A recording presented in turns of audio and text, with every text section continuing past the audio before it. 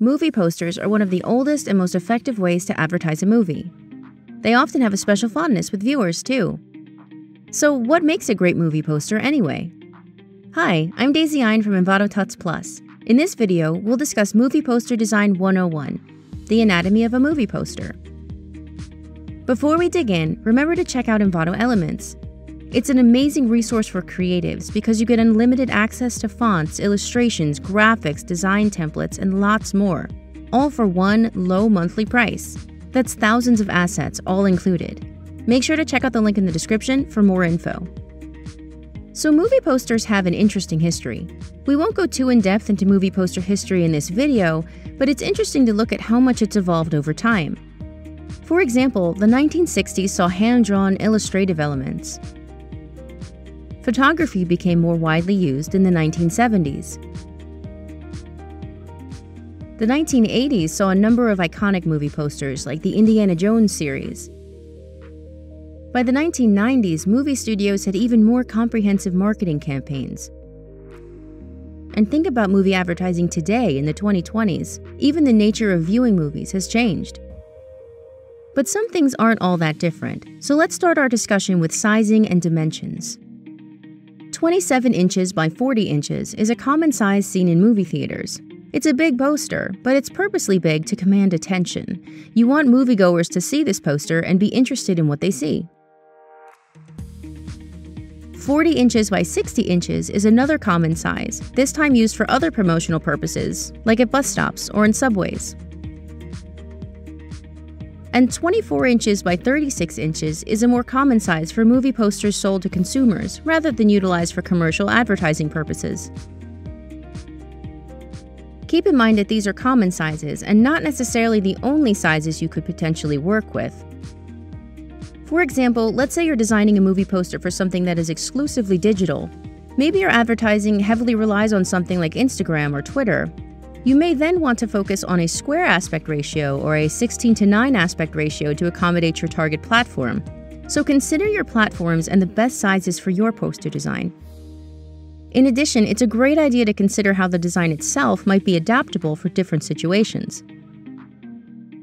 That said, what do all movie posters have in common? Think about the things you expect to see, as well as what the audience needs to see. First and foremost, we expect to see some key information like the title of the film. If we don't have a title, we might not know what the film is at all. The release date might also be an essential element. Keep in mind we're advertising the film so people come to see it. We might also expect to see information like who's in the film and who worked on it.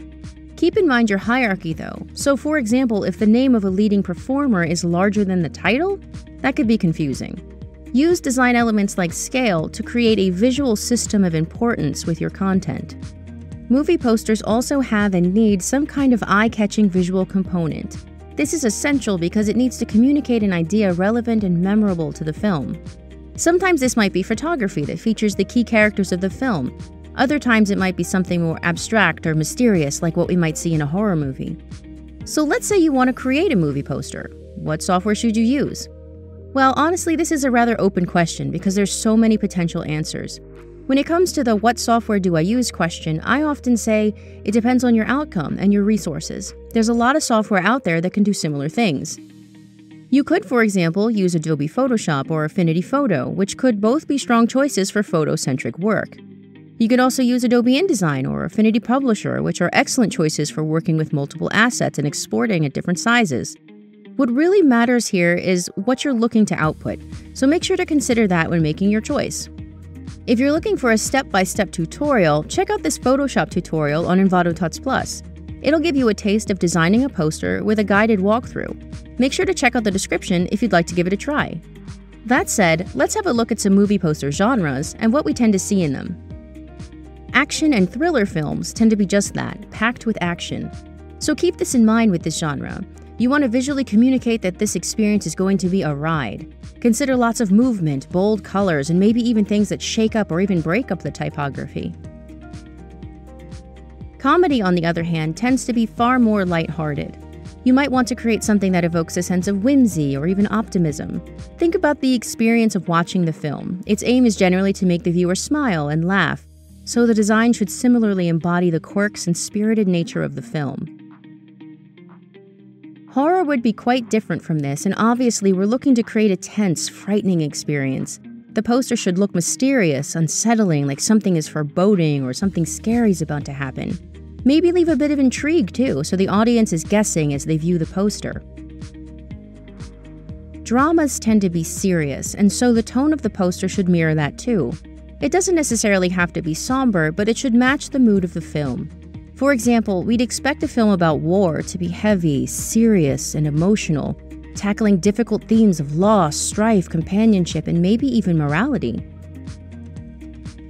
Science fiction tends to be fantastical, so this is often an opportunity to create something otherworldly or even magical. Remember, it really depends on the tone of your film. If you're out in space, for example, you may want to key into the vastness, the largeness of how space feels. If it's very tech-heavy, you might want to reflect that with angular, futuresque font choices, for example. At the end of the day, your movie poster is kind of like an introduction to your film. If you saw a poster that looked really scary, like a thrilling horror film, and then it ended up being a really lighthearted romantic comedy, you might feel misled or confused. It's really important to visually communicate in a way that is related to the film's story and tone, but in a way that entices the viewer to see the film. You don't necessarily want to spoil it. So what are some of your favorite movie posters? If you enjoyed this discussion on movie poster design, please consider giving this video a like and subscribing to our YouTube channel. You can also click the notification bell so you never miss an update. I'm Daisy Ein, thanks so much for watching and happy designing!